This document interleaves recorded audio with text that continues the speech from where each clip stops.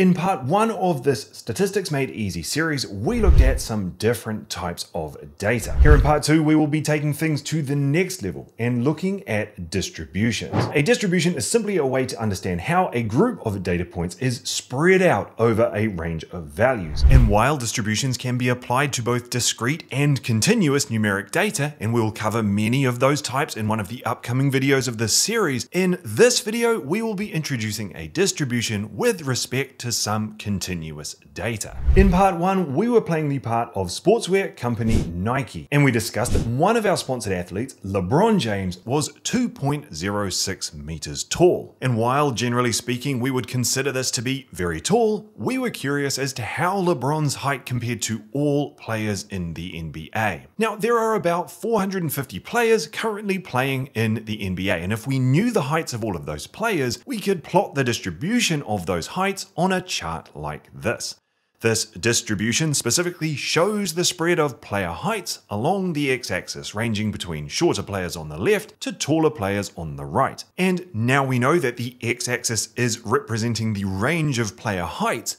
What about the y-axis? What is that measuring? Well, you can essentially think of this in two ways. First, the number of players in the NBA that would be at each of those heights across the spectrum, or we can think of this as a probability value. And in our specific case here, let's think of the y-axis as representing the likelihood of any randomly selected player from the population or sample being of height x. Let's put this in real terms. Let's say that the average or mean height across all 450 NBA players was 200 centimeters or 2 meters. If we were to pick one of those 450 players at random, we can see from this chart that there is a much higher likelihood of us picking a player who is somewhere around this mean height than there is of us picking a player near the extremes, as these players are far more rare within the population of NBA players. And this is the same when we're walking down the street, for example. We see a lot of people who are around average height and far fewer people who are very tall or very short. Of course, the population of NBA players is much taller on average than the total population, but the principle remains the same.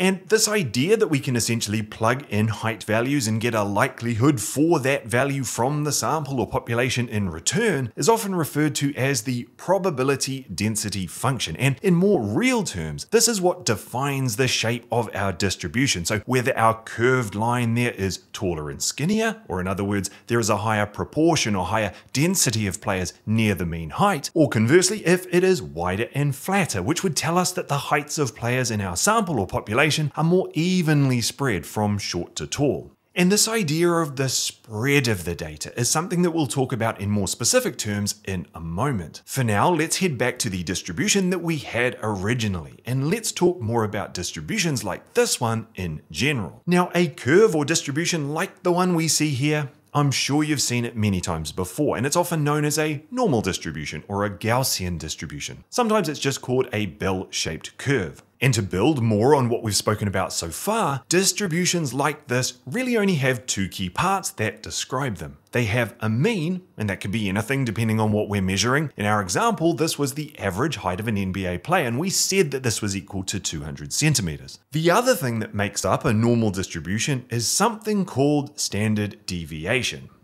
We will talk about this more in a moment, but as a nice high-level overview, standard deviation is simply a metric that measures the amount of variation contained within a set of data. And when talking about the standard deviation for a distribution, a lower standard deviation tells us that the values in the set tend to be pretty close to the mean, and this is what we saw earlier with a taller, skinnier curve. Conversely, a higher standard deviation value for a distribution indicates that the set of values in our sample or population are spread more broadly, and again we saw this earlier with a flatter curve. Now, something that is really important to understand is how to calculate standard deviation, and to do that you use this formula here, which can look a bit scary the first time you see it, or if you've not encountered it in a few years, but it's all very intuitive when we break it down bit by bit, so let's do that now. So this part here tells us to take the overall mean for the set, and this is denoted by the x with the line on top of it,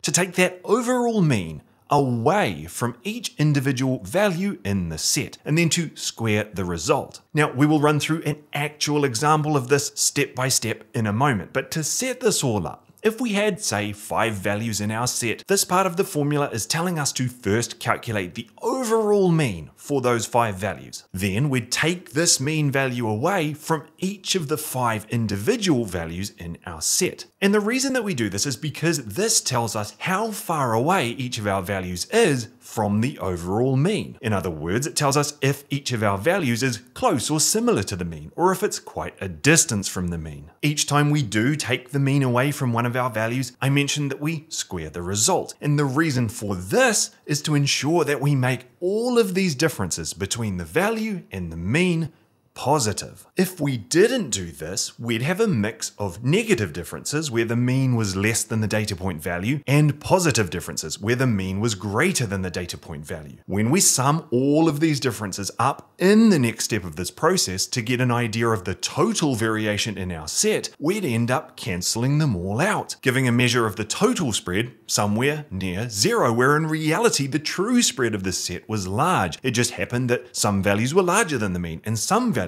were less than the mean. Our overall objective here is to describe the spread of the data. When calculating standard deviation, we don't actually care if the difference between the value and the mean was positive or negative. We're more concerned with the difference itself. So back to the equation on screen, and as I just mentioned, the next step is to add up or sum up all of those squared differences that we've just calculated, giving us a value that tells us the total squared deviation for our set of data. Once we have this, the next step is to divide this by the number of data points in the set minus 1, which will give us the average deviation per value rather than the total deviation. Intuitively, you'd think we'd just divide by the number of data points, but here I'm saying that we should divide by the number of data points minus 1.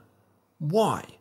Well, without going into too much detail here, this essentially comes down to whether we're measuring a population mean where we have all of the data or a sample mean. In most cases, we don't actually know the true population mean and we'll be working with a sample. So statistically speaking, using n-1 takes this into account. In our example here, you could argue that we do have the full population of NBA players, but I really wanted to cover this point here as it's something you will come across and it might cause you confusion as it does seem a little bit strange. Anyway, after we have our average deviation per value, we then take the square root of that to reverse the squaring that we did earlier. We needed to do this squaring initially in order to ensure all deviation values were positive, but this also results in the deviation values being very large. Taking the square root means that we bring the deviation values back to being based on true deviation distance from the mean. So that is an overview of the parts of the standard deviation formula itself. Let's now go one better and run through a really simple example to show it all in action. Let's say that we had a sample of data that contained several values, and you can see those on the left of screen there, the values of 1, 2, 3, 4, and 5. Our sample has 5 values in it, and thus n, in this case, which we'll need for our formula, and which represents the number of values in the sample, is equal to 5. The next thing that we need for our formula is to calculate the mean of our values. So if we add them up, so 1 plus 2 plus 3 plus 4 plus 5, we get 15. And if we divide this by n equals 5, we get a mean of 3. And now we have n and we have our sample mean, we can start running through the steps of the formula. And if you remember, the very first step was to subtract the mean from each of our sample values and then square the result. So if we took the mean away from each of our values, we would get these values here in the second column of our table. So running down row by row, our first value of 1 minus the overall mean of 3 equals negative 2. On the next row, 2 minus the mean of 3 equals negative 1. On the third row, 3 minus 3 equals 0, and so on. Once we've taken away the mean, the next step was to square those values to ensure that they are all positive. And in our example, this would result in these values here in the third column. And again, just to be super clear, this third column is showing each of the values in that middle column squared. So negative 2 squared is 4, negative 1 squared is 1, 0 squared is 0, and so on. Once we've done that, the next step in the formula was to sum those squared values up. So back to our table of data, that would be the sum of that third column. So 4 plus 1 plus 0 plus 1 plus 4, which equals 10. And this represents the total squared deviation of our data. From here, the next step in our formula was to take this total deviation and move it to a mean or average deviation for the sample, or what is often just referred to as the variance. As this is a sample of data, to do this, as per our formula, we want to divide our total squared deviation value of 10 by n, our sample size of 5, minus 1, so 4. 10 divided by 4 gives us a mean squared deviation or variance value of 2.5. From here, the last part of our formula tells us to take the square root of this number, and thus the standard deviation of our sample is the square root of 2.5, which is equal to 1.581. So we can now say that our sample of data here has a mean of 3 and a standard deviation of 1.581. And while this is a super simple example, hopefully it ensures that we're all on the same page before we progress into slightly more advanced applications. So let's do it. With all of this in mind, let's go and apply it to our NBA distribution, where we said that the mean height was 200 centimeters. Without knowing anything else, if we know this is a normal distribution, because normal distributions are symmetrical, we can say that 50% of players will be shorter than the mean and 50% will be taller. But with a normal distribution, we can take this understanding of player heights much further. Let's say that we know the standard deviation of these heights is 7 centimeters.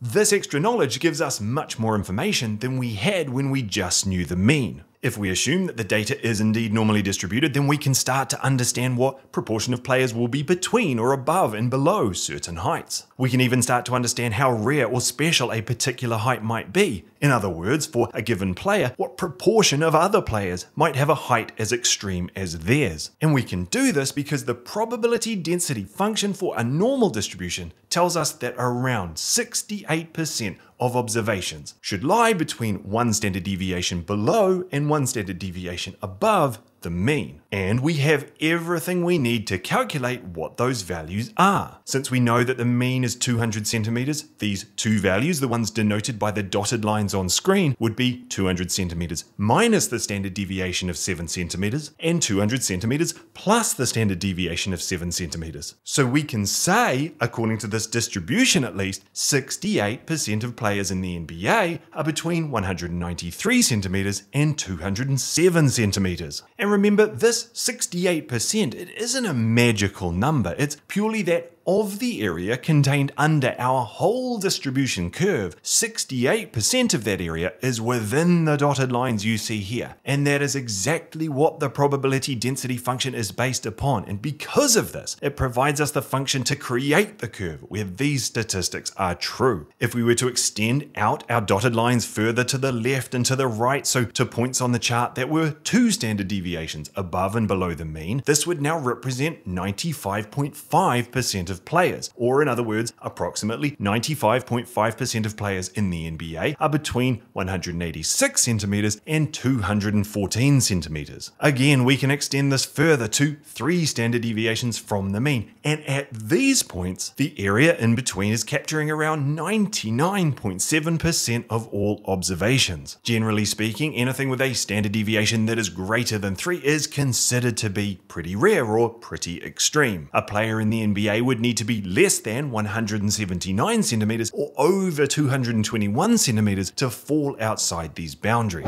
How amazing are distributions? They are such a powerful way to showcase and understand our data. And trust me, we are just getting started. In this video, we've been showing the heights of players that would exist at 1, 2, and 3 standard deviations from the mean. But what if we wanted to analyze a specific case? What if we wanted to know how many standard deviations LeBron James at 206 centimeters was from the mean? Because if we knew that, we can figure out all sorts of other interesting things. One of those being the proportion of players in the NBA that are as tall or taller than him. And that is exactly what we will look at in part 3 of this series. I cannot wait for this. I will see you there.